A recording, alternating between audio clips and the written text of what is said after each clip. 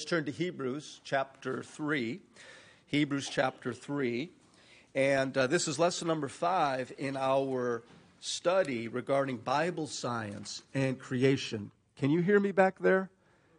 They need a little bit of volume back there. Hebrews chapter 3, this is the passage that we are sort of building around, I guess. Hebrews chapter 3, verse 3.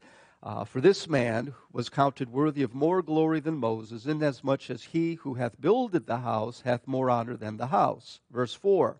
For every house is builded by some man, but he that built all things is God. He is the creator. And when he built all things, it wasn't some haphazard, random, arbitrary work of God. He didn't wake up one morning, snap his fingers because he was bored, and decide, I'm going to create a universe. The universe has been created with clear design, clear purpose, all part of the expression of his creative genius. And so when we talk about science, there are two ways to approach science. We are going to take the Bible route and understand science can only be studied and appreciated with that premise that there is a God. Of course, the other route is trying to study science and then coming to the conclusion, is there or is there not a God? You're going to get into serious trouble. Now, don't get me wrong. The fingerprints of God are all over the universe. We do recognize that things are created with design. And science, even though they may reject the concept of God, they do acknowledge that there is design. And they try to talk people out of that appearance of design. If you recall, there was one well-known biologist who says that scientists have to continually remind themselves that what they're studying is not the consequence of design. It just appears to be design. Well, why do you have to every day? Yeah, that's right. It's not designed. It's not designed. It's not. It's sort of called brainwashing, if you will.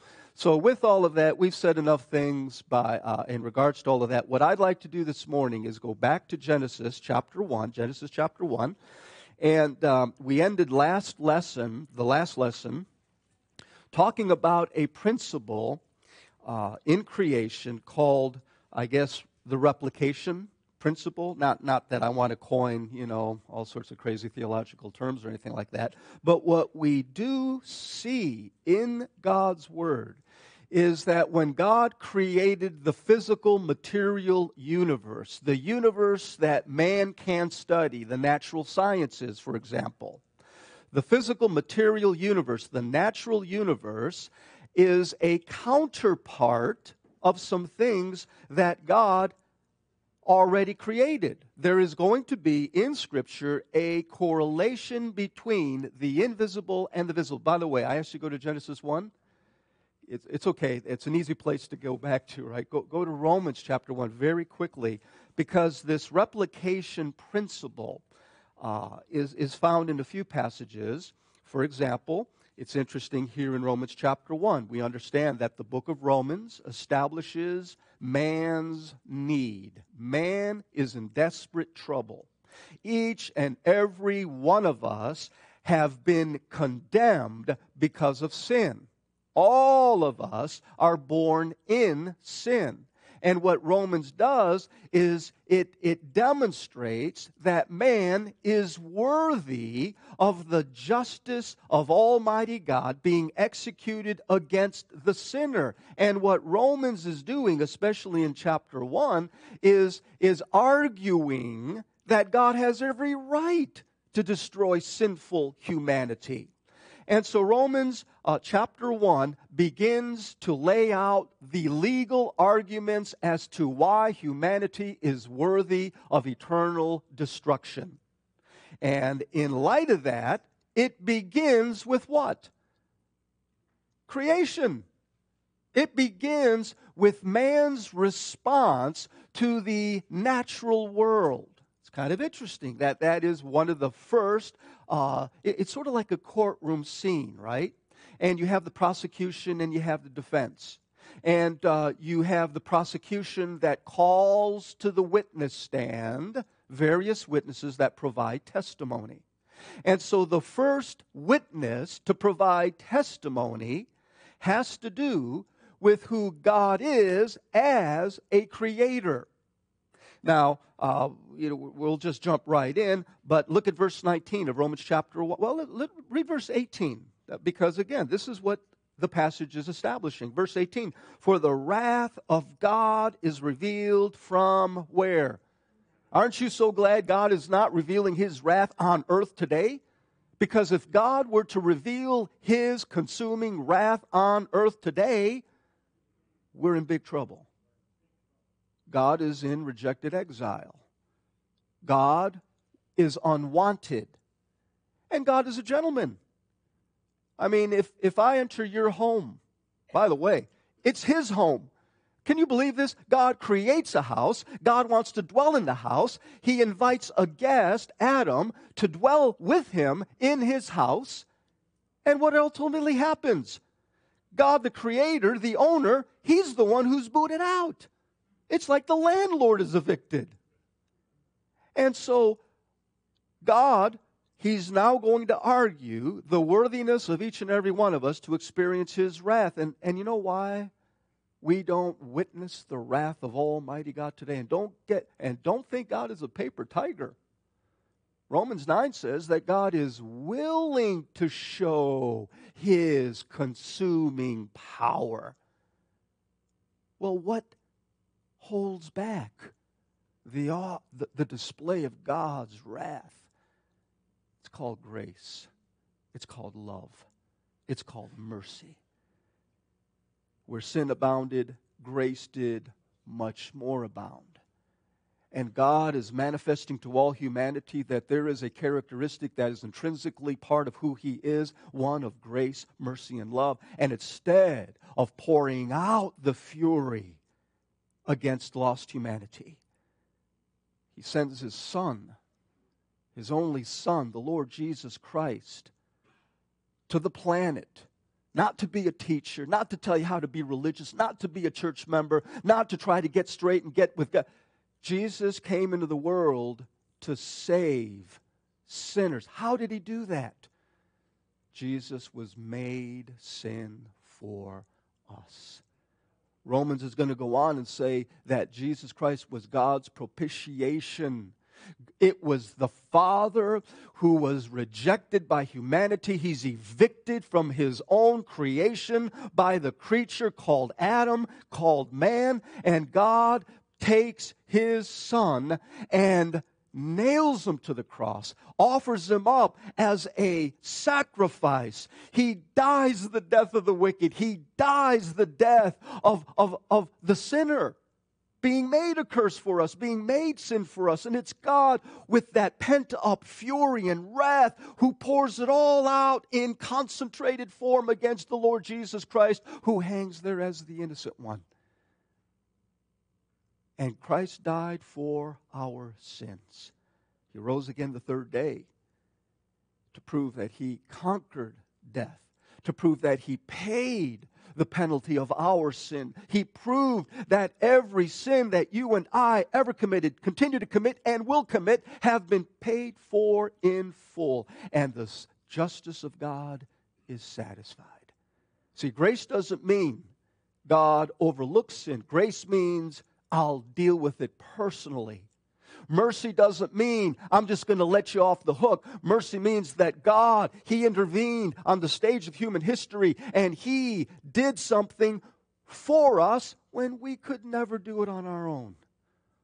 Because God is love. But love isn't cheap love. It isn't superficial love. It isn't love that's built upon emotions and sentiment and feel good. Love is a willingness to sacrificially, selflessly do something for someone else. And that's what God did. Jesus Christ died for all of our sins. And the only thing that God Almighty can ever accept is our faith, because faith isn't a work. Faith simply means, thank you, Almighty God, for your grace, mercy, and goodness. I don't deserve it. I couldn't earn it. I'm not good enough. And the Lord understands that. Jesus paid it all. And all to Him I owe. You can have eternal life right now. I don't want you to be a member of Shorewood. I don't want you to be a member of any church. I don't want you to be religious. I don't want you to be... I just ask you to let the Lord Jesus Christ be your Savior. All you do is in the heart of hearts say, I believe that. And you take it by faith. And in that moment, you have eternal life. Now, I say all of that because the first witness to the stand is going to argue man's treatment of the Creator. So verse 18, for the wrath of God is revealed from heaven against all ungodliness and unrighteousness of men. Hey, does that include you and me? There is none righteous, no, not one. There is none that doeth good, no, not one. We've all gone out of the way. We're all unprofitable. And that's good news because God isn't out there trying to save good people. Heaven is not a reward for being good because there's none that doeth good. Heaven is a gift to those who aren't good. So we qualify. We come to Him as we are in absolute desperate need. I can't do it, God, and God understands that. That's why He's done all the work. So it's revealed from heaven against all ungodliness and unrighteousness, the men who hold, that is, they suppress, they keep it down, the truth and unrighteousness. Well, okay, Mr. Witness, standing there in the witness stand, why am I worthy of the wrath of God? This is why, Alex, you're worthy of it. Verse 19, because that which may be known of God is manifest where? Listen, you ask a 3-year-old, preschool just started this week, and Sherry, she's bouncing off the walls. She's got, 70 kids. I mean, she doesn't teach 70 kids. The whole preschool has 70 kids. And, you ask a 3-year-old, who made all of this? I bet you 9 out of 10 times, you know what they say? God. It's man. There is something in man's conscience that bears testimony. Wait a minute. I'm not an accident. I'm not the result of some random act of chaotic activity from the slime. There is something in man that bears testimony. So what does man do over the course of time? Just like that biologist, you got to remember, there is no God. There is no God. There is no God. And if you say it loud enough, and if you say it long enough, what begins to happen? I don't think there is a God. Why? Because I was trained all my life to provide a substitute, to provide another explanation for my existence.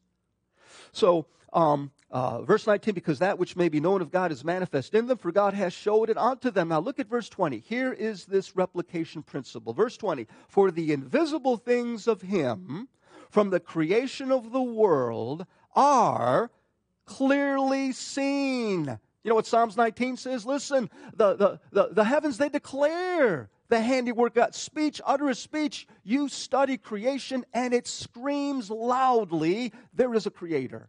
There is a designer. There's no rational explanation for the events and the movements and the activities in the universe. It's clearly seen. And we went through some verses last Sunday morning where God, He keeps saying, I'm not trying to keep this a secret. God's desire is He wants to be known. He wants to be identified. He wants to be observed. He wants to be studied. He wants to be loved and appreciated and valued for who He is. There is a Creator. He isn't trying to hide. He's not trying to keep it secret.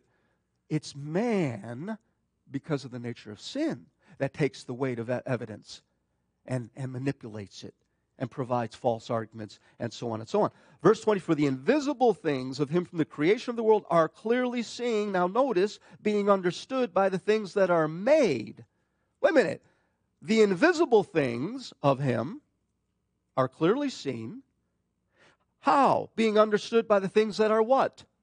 Now, we understand that in this verse, it's talking about even His eternal power and Godhead, so that they are without excuse. The creation bears testimony that there is a Godhead. There is God, comprised of 3 entities, Father, Son, Holy Spirit, that it bears testimony that things are created. But also note, the invisible are understood by the what? The visible.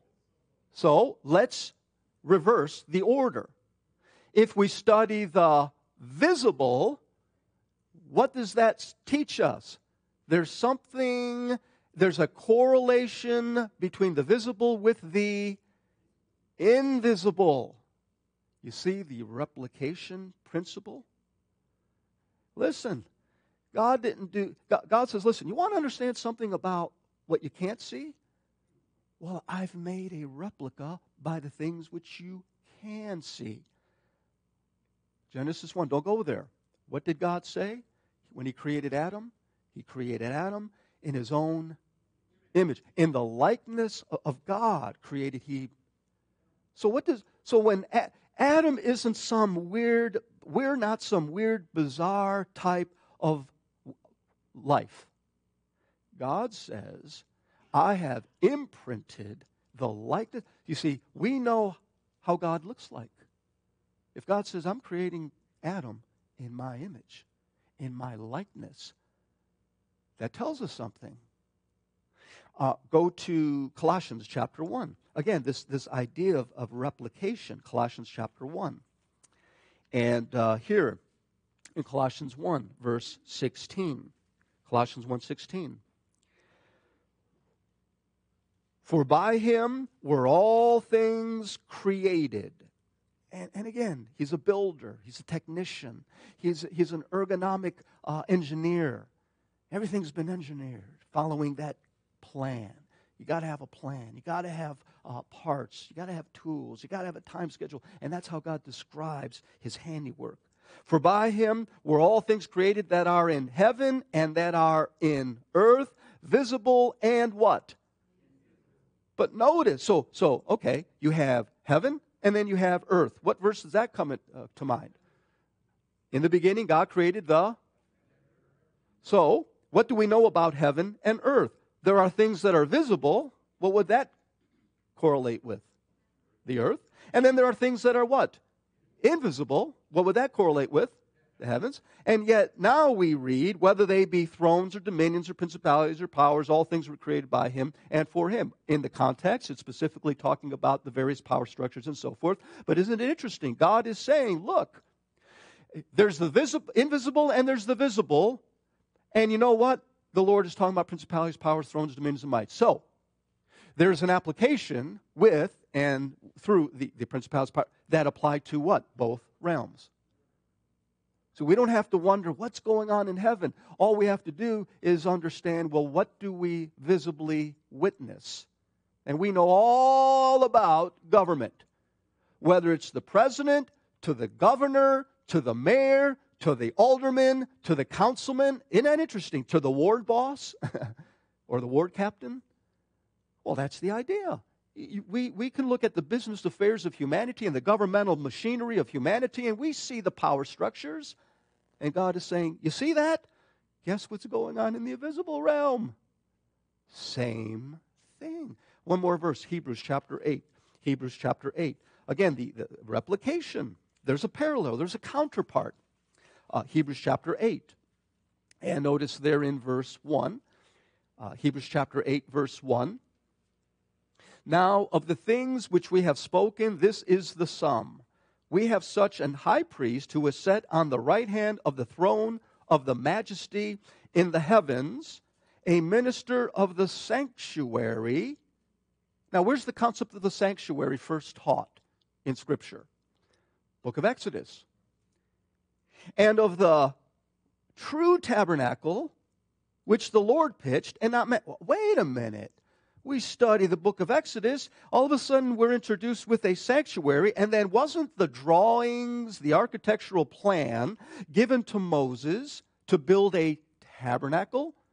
But this verse is talking about a what? A true tabernacle. The replication principle. There is a tabernacle, by the way, is a temporary dwelling place. In fact, look at the end of verse 2. And of the true tabernacle, which the Lord, you see that word pitched?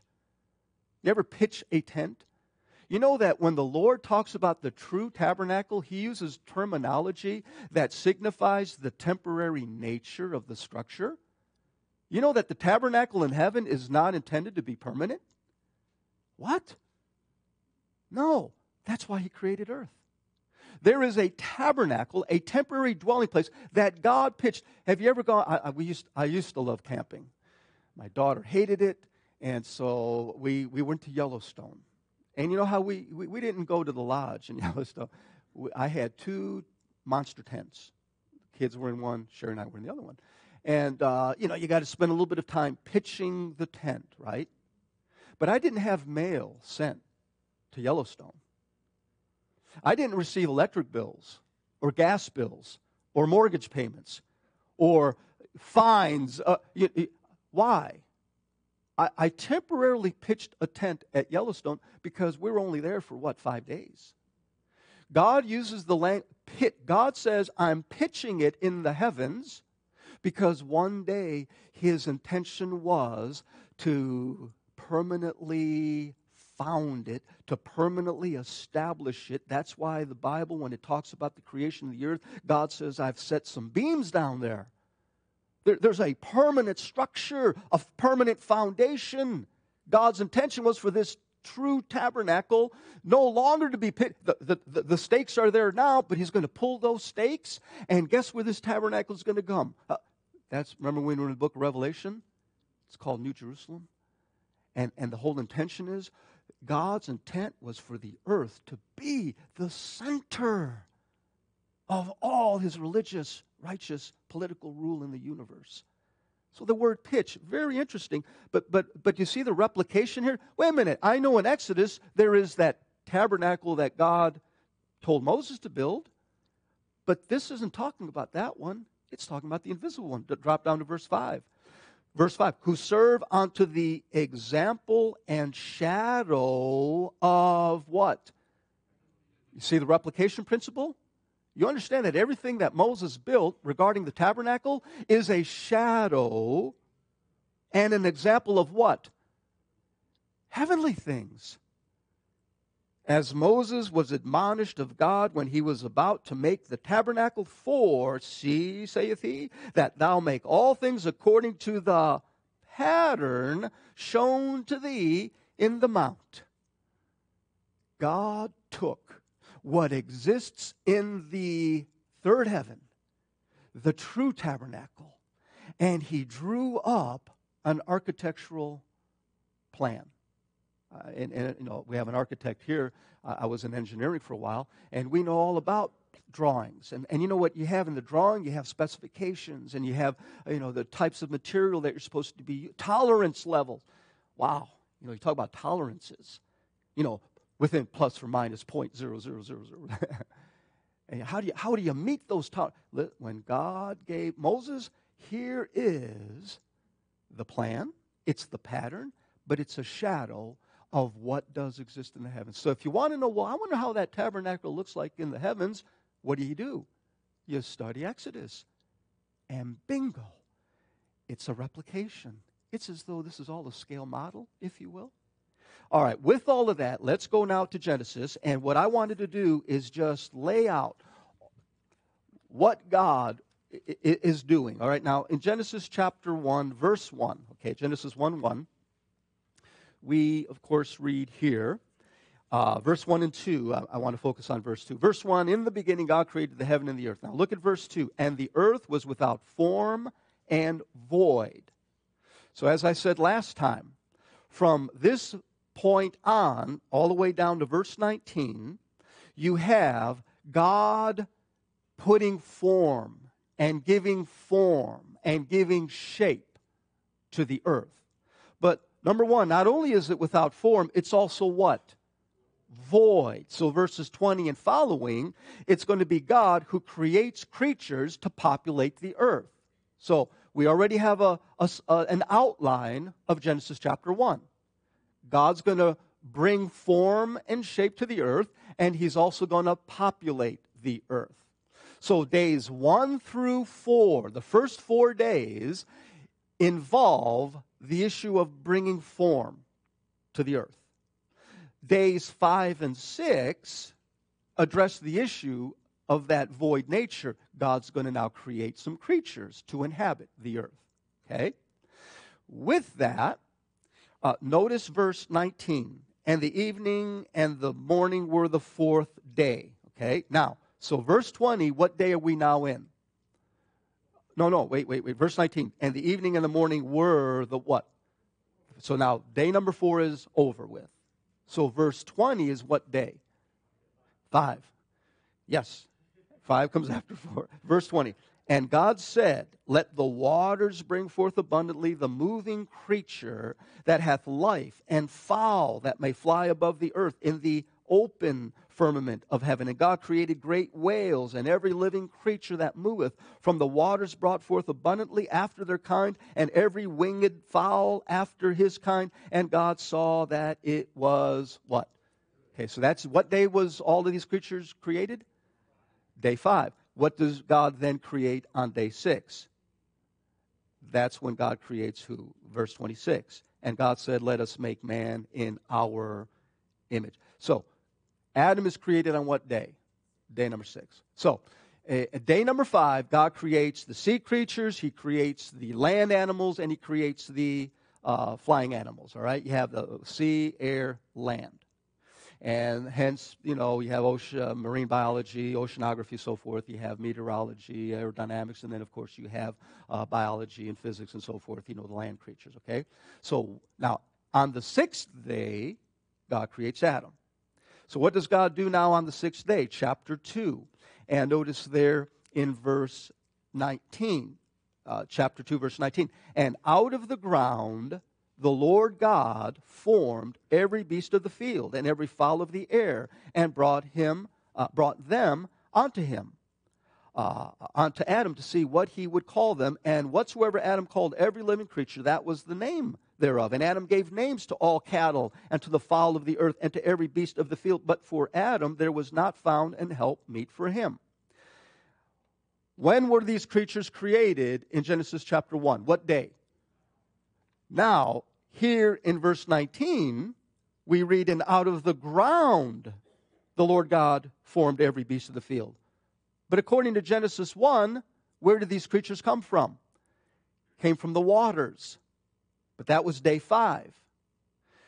Chapter 2, verse 19 and 20, specifically, isn't an account of day 5.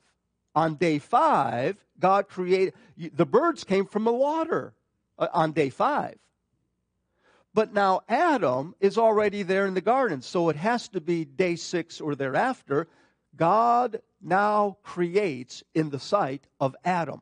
There is creation on day 5, but there is now God's creative work on day 6 or after.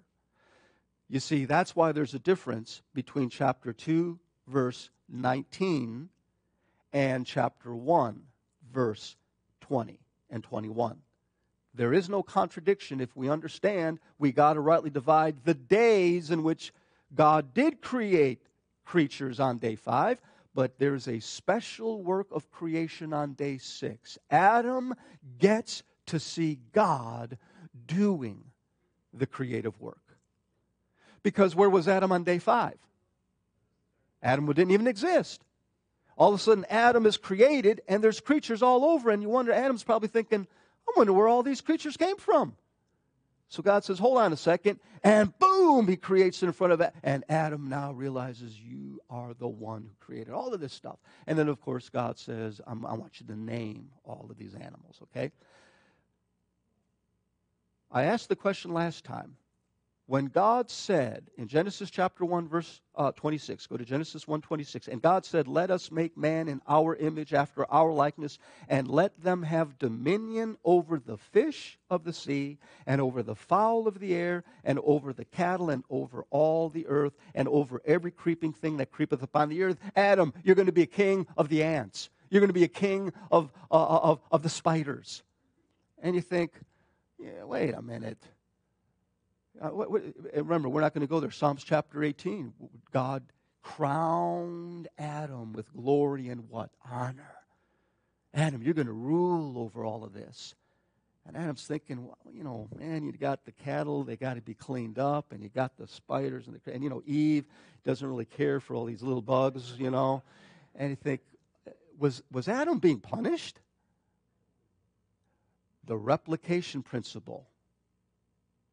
and this is what we're going to do right now, the things that God materially, physically, visibly created in the sight of Adam, and God says, Adam, you're going to be a king and a ruler and a magistrate over all of this. I've given you a crown of honor and glory. But we have to understand, the visible can say some things about the what? The invisible. Now, wait a minute. If we apply that replication principle to what God intended Adam to rule over, we find out that the visible has a correlation to the invisible. Adam wasn't sentenced to be a king over the ants. But there are some creatures in the invisible realm that Adam was created to exercise some governmental rule and authority over. And what God was doing in the garden, he's slowly communicating this information to Adam. He's teaching him. He's instructing him. He's educating him. But what happened to the education? It came to a screeching halt because one of the creatures called a what? A serpent. Chapter 3, verse 1. Now the serpent, wait a minute, a serpent. Remember the replication principle? Is there a material, visible, physical creature that we understand to be a what? But if we understand the replication principle, what does this visible creature represent? An invisible creature. You see, Adam, you're supposed to be the king over the serpents. And you think, I don't want to be a king over cobras and king snakes and garter snakes. Oh, wait a minute. There's more to the physical. You see, those snakes serve as examples and shadows and types and replicas of there's something else in the universe. Now, isn't it interesting? Jesus Christ is called the Lamb of God, right? And obviously there is a material, visible creature called the Lamb, but doesn't that Lamb serve as a shadow and a type of an invisible? Of Jesus Christ, who was you see the correlation? So when you read Genesis 1, it's easy to just assume, he's just, I'd rather be in charge of a galaxy than to be in charge of creeping things. Wait a minute, there's something going on in the creation. So let's now look at all of these different replicas. We're in Genesis chapter 2, right? And notice there in Genesis chapter 2, and let's start reading at verse 8. Look at verse 8. And the Lord God planted a garden eastward in Eden. A garden. So now, by the way, Eden is a territory. I'm not saying it's a city. Who knows what it is, okay? But there's an area, there is a landmass, and for those of you that were with us with the Revelation class, remember here's modern day Turkey, real quick. Here's Egypt, right? Egypt's over here. You have Arabia over there, the Gulf, and all so forth. And this is Israel, correct? And you have the river Euphrates that starts out there in the Turkish area, and it flows on down into the Persian Gulf area. Eden is in this particular area. So you have a territory called Eden. But what did God do in the eastern part of Eden? By the way, did he create or what did he do? Now, isn't that interesting terminology? Rochelle, and I commend people that work that, but with you guys planted. What does it mean to plant? You got to dig up the soil, and you got to work it, and you got to treat it, and then you put the seeds down there, and you so forth. Isn't it interesting that when God describes what he did there in this territory called Eden, he says that he planted a garden. Now, my own personal opinion is it's at the very edge of the Euphrates River. Now, I understand this is all different, but in the easternmost region of Eden, he plants a garden. Where does the concept of a garden come from? Let's look at what we find here in this particular garden. Verse 9, and out of the ground made the Lord God to grow every what? So wait a minute, there's a garden, and then there's and then what kind of a creation? Tree that is pleasant to the sight and good for food. The tree of life also in the midst of the garden, and the tree of knowledge of good and evil. And verse 10, and a river went out of Eden to water the what? The garden. And then look at verse 11. You have the names of these rivers. Verse 11, the name of the first is Pison. That is it which compasseth the whole land of Havilah, where there is gold. Verse 12, and the gold of that land is good. There is bdellium and the onyx stone. So think of verse 15, and the Lord God took the man and put him in the Garden of Eden to dress it and to keep it. To keep, you protect it. You defend it. There's something wrong going on, okay? So right off the bat, we have a garden. We have rivers, and by the way, remember the whole issue of the appearance of age. Adam was created as a man who immediately communicated with the Lord. There is in the garden trees, and there are rivers, and there are minerals, gold. And by the way, just for sake of time, there are stones. A river, according to geologists, will tell you it takes hundreds, if not thousands of years. A river, if you have a trickle of water from a higher elevation to a lower elevation, and it takes years and years and years, and pretty soon that little trickle becomes a little brook, it becomes a little creek, it becomes a stream, and it becomes a Mississippi. You know, when God created this garden, it already had rivers. So when a geologist says, oh, that took about 10,000 years to make, I understand something about how God created. God created with clear appearance of age. Adam's an adult. By the way, there's trees. And what are on these trees?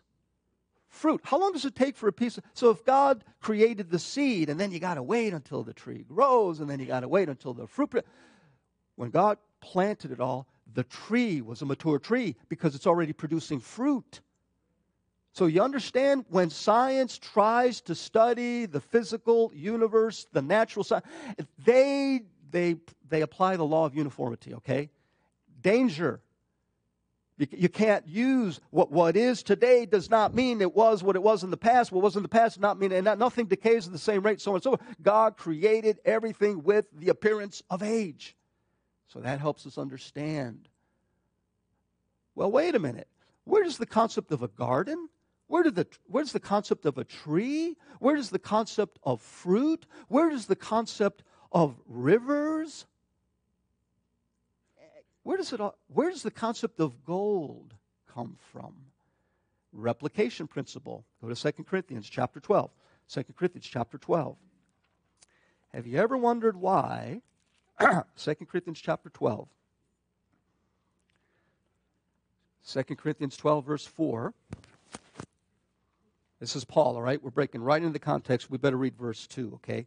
Verse 2 of 2 Corinthians chapter 12. I knew a man in Christ above 14 years ago, whether in the body I cannot tell, or whether out of the body I cannot tell, God knoweth. Such an one caught up to the third heaven. There is the first heaven called the open heaven, then there's this closed heaven, the second heaven. But then there's the third heaven, and that's where God dwells. Verse 3, and I knew such a man, whether in the body or out of the body, I cannot tell, God knoweth. Now look at verse 4, how that he was caught up into what? Paradise. There is an area, go to Revelation chapter 2. Revelation chapter 2. God is replicating on the material planet Earth what already exists in the third heaven. In the heaven, it's called paradise. In Revelation chapter 2, verse 7, Revelation 2, verse 7, he that hath an ear, let him hear what the Spirit saith unto the churches. To him that overcometh will I give to eat of the tree of life. Now, in Genesis chapter 2, God planted a garden eastward in Eden, and he put there a tree, and one One is called the tree of the knowledge of good and evil, but there's another tree there called what? But where is this tree of life, which is in the midst of the paradise of who? I know something about paradise. Paradise, according to Paul, is where? And in paradise, you have a tree. You know, paradise is a garden. God has a garden. It's in the third heaven. And He's got a tree there. And so that is what exists there. And so God creates Adam. And He plants a garden. And in the garden He plants trees. A tree of life. Go to chapter 22. Revelation chapter 22. Revelation chapter 22. Can you imagine the heartbreak as the Lord Jesus, and I do believe that's the Lord Jesus there in the garden. And remember, He said, "Where are you? Adam, where are you?" I mean, you know what the Lord's trying to tell Adam? Adam, guess what you're going to have dominion over? This paradise, it's going to supplant what's here. And Adam, you're going to have dominion.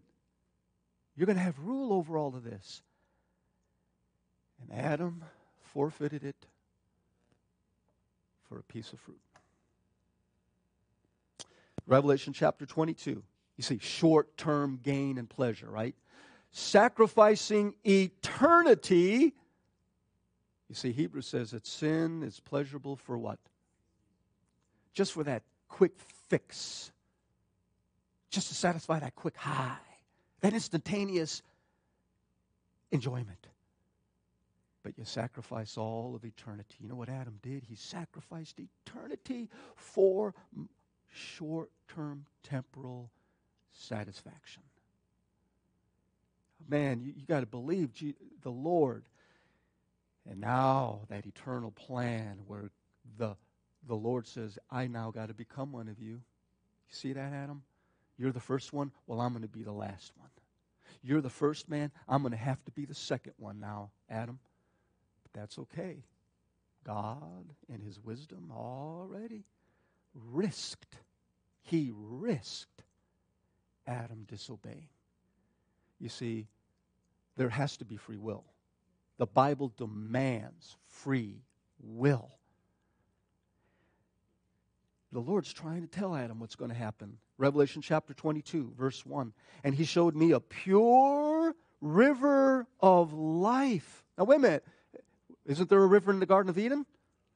Clear as crystal, proceeding out of the throne of God and of the Lamb. And in the midst of the street. Wait, there's a street up there? And what is that street made out of? Out of what? Now, where was gold in Genesis? In the garden, right? What do you think God intended to do with the gold? If there's a street made out of, I have a feeling I know what God's doing with that gold. And by the way, all of those stones in the garden, the onyx stone, the fires of stone, the diamond, the beryl, all of that, what do you think God was going to do with all of that on the planet? Listen. The reality of it is already there. Verse 2, in the midst of the street of it, and on either side of the river, was there the tree of life, which bare 12 manner of what? Fruits, just like the Garden of Eden. You see the replication principle? When we study science, Bible science, biblical science, we understand what God is doing in the natural world is a replica of the invisible world. And what He ultimately intended to do.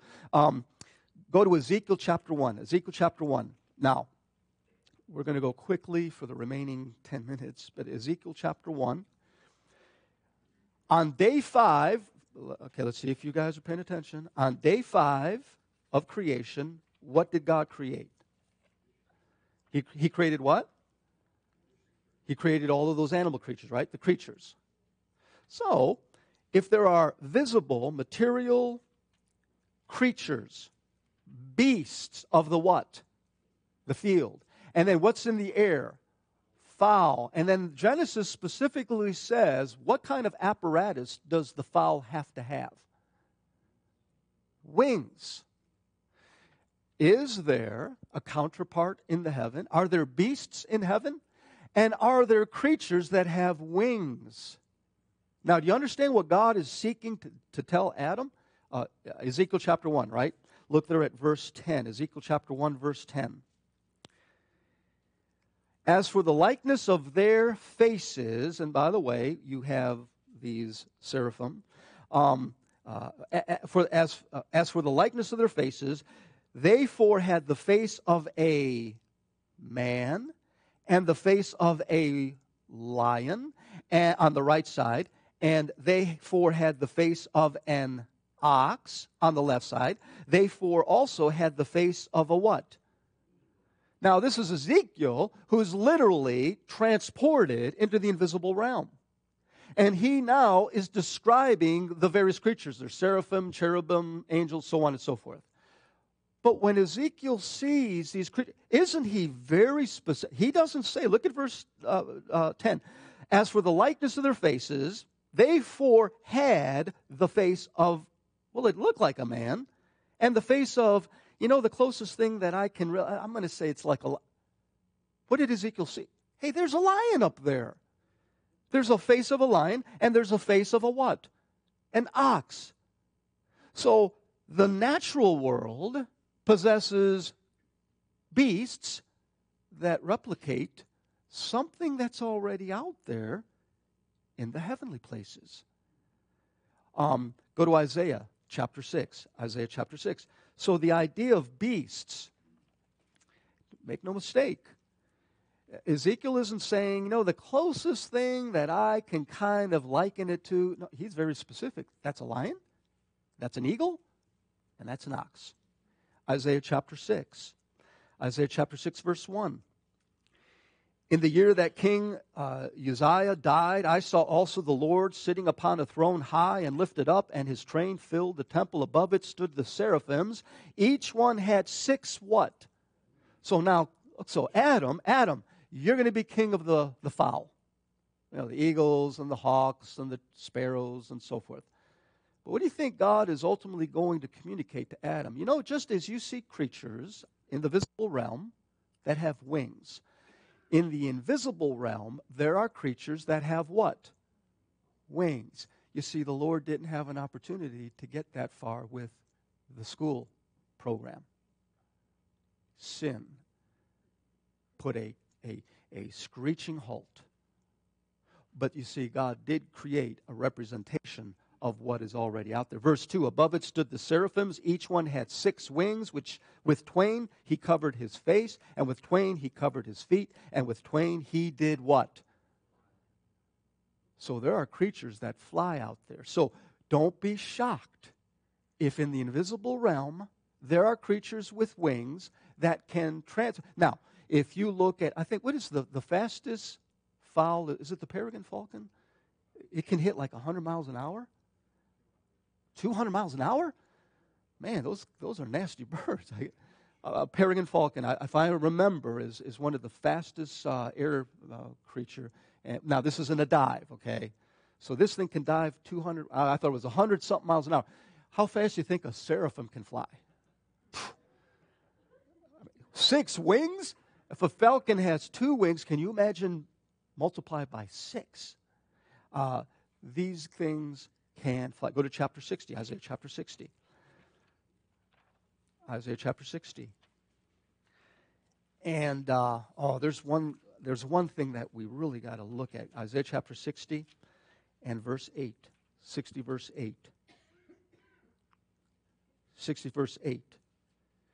Who are these that fly as a cloud and as the doves to their windows?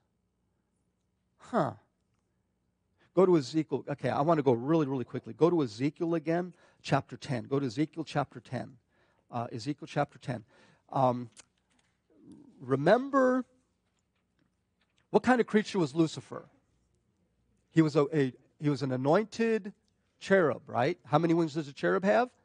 4 wings. How many wings does a seraphim have? So very specific, okay? So if you can envision, once again, we're not going to go to Ezekiel 28, but you have Lucifer out there, and Lucifer, as an anointed cherub, had 4 wings, and he wore a covering of stones, okay? And Lucifer means light bearer. So if you can just envision a creature that has 4 wings, that puts on a robe of stone, and he is light. He's not light like the Lord, but he manifests light. And in this creature, as he reflects the light through these different colored stones, you're going to have this kaleidoscope effect. You're going to have this rainbow effect of light, but at the same time, there's something about those wings. When we were in Revelation, we mentioned that.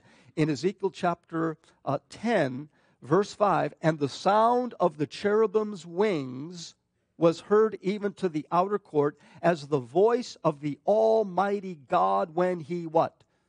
Speaketh. Now, it's interesting in Ezekiel 28 that God says, hey, Lucifer, you were in Eden. But that's not Genesis 1 Eden. You were on the mountain of God, and every stone was thy covering. You know that Lucifer, as the reflection of light, and as those stones were his covering, and he had 4 wings, and guess what Lucifer was doing in the universe? When he would flap and spread the wings, he was the voice of Almighty God. Lucifer had the highest place of governmental rule in all of creation. No one. He was the sum of beauty. He was the sum of all wisdom. You know who's next above him? It's the Godhead. So here, now think about Adam. Lucifer, you're in charge of it all. All of those stones are yours. And when you speak as my voice. Guess what Adam was created to do? Adam, you're in charge of it all. And Adam, when you speak, who is he speaking for? The voice of Almighty God. Adam's sin died. The second Adam. Who's the second Adam? And what is his name? The Word. You see, Jesus Christ, who is the perfect Adam, the second Adam, he does and can do, guess what the first Adam should have done. You see, if God says, Adam, you're going to exercise dominion, it isn't his own. He speaks on the behalf of Almighty God. It's pretty powerful. Little side note, when you and I preach the gospel, whose voice are we? It's the voice of God, right? So when they shoot you, it's okay. You see, don't shoot the messenger kind of a thing. You understand, we're members of the church, the body of Christ. You know that right now on planet Earth, outside of the Word of God, where is the, quote, audible voice of God? Listen, it's when we're preaching this book. And now you understand why Lucifer hates us with such deep ire and hatred. We're doing what he once did. And not only that, we're taking over a realm that he, currently exercises authority. Aren't you and I light? Ephesians chapter 5, we don't reflect. Ye are light where? Everything that Lucifer was. He was light. He had the voice of authority. He had government rule. God says, in the second Adam, I'm going to do it with a new creature called the church, the body of Christ. Isn't that wonderful? We're going to be doing some things that used to be his realm. Just wild stuff. Okay. Also on day 5, God created whales. Adam, you're a king of the whale. What are you going to do with a whale? First of all, the whale is in what? In water, right? What's Adam going to do? I have a right now to ride the thing? Or, what's going on? Adam, you will now be king of the whales. In the visible realm, we know something about a whale. And we know that whales dwell in what? In the seas. Isn't that a shadow of the... Is there in the invisible realm a creature called a whale? Remember what God said to Pharaoh of Egypt? Not the Pharaoh where Israel was delivered, but later on, they engaged in combat with Babylon. God, he's talking to Pharaoh, and he says to Pharaoh, "You are a whale." Now, what an insult is that? Jeff, you're a whale. Now, if you wait, don't get me wrong. I mean, boy, if that's the best insult you could hurl at me, I'm a whale. But wait a minute, in Scripture, who is described as a sea creature? Satan is a whale. So when God created the visible, material, physical whale, it is a shadow of a creature that is also called a whale in the invisible realm. He's also called a serpent. And he's occupying the seas out there. Remember in Genesis 9? Go one more verse. We got to get going. Go to Ezekiel. We're still in Ezekiel, right? Go to chapter 1. Go back to chapter 1. Remember when God wiped out all of the human race except for 8 people on the ark, right? And then God says, I'm not going to destroy man anymore with a flood. And here is the covenant. Here is my promise to humanity that I won't destroy humanity with a flood. What's he going to destroy with humanity with instead? Would you rather do, drown or be burned to death? I think I'd rather drown. I don't know. Anyway, so God says, I'm going to seal my promise. How did God seal the covenant that he won't destroy humanity with a flood anymore? Where did that come from? Ezekiel chapter 1, verse 27. Ezekiel 1:27. And I saw as the color of amber, as the appearance of fire round about within it, from the appearance of his loins even upward, and from the appearance of his loins even downward. I saw as it were the appearance of fire, and it had brightness round about it. You know what Ezekiel's describing? There's the throne of Almighty God. Verse 28, as the appearance of the bow that is in the cloud in the day of rain, so was the appearance of the brightness round about. Ezekiel literally sees the throne room of Almighty God. And he describes a rainbow like in the day of rain. What did Noah see in Genesis chapter 9? He saw a rainbow. That rainbow is a replica of a rainbow that surrounds the throne room of Almighty God. God created visible waters. You know what? There is waters in the third heaven. Brimstone. How did God destroy brimstone? What did I just say?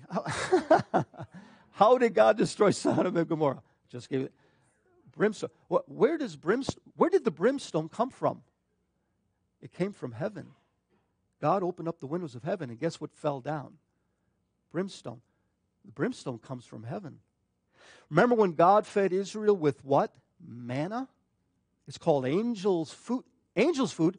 Angels have to eat? Well, according to Psalm 78, yeah. They eat something called angel. It's called manna. Where did the manna come from? It came from heaven. It's food.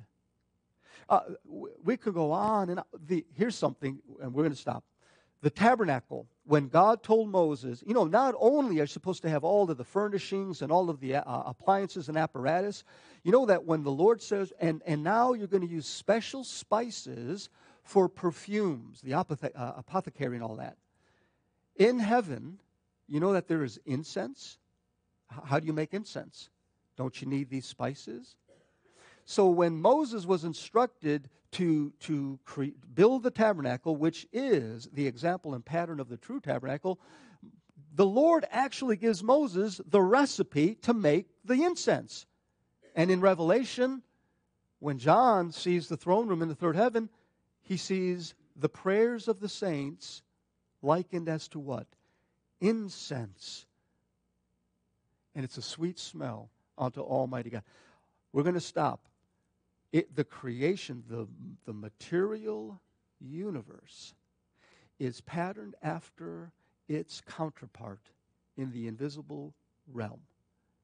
And that's a fascinating aspect when studying the creation Father, we do thank you for your grace. We thank you for your wisdom. We thank you for your word.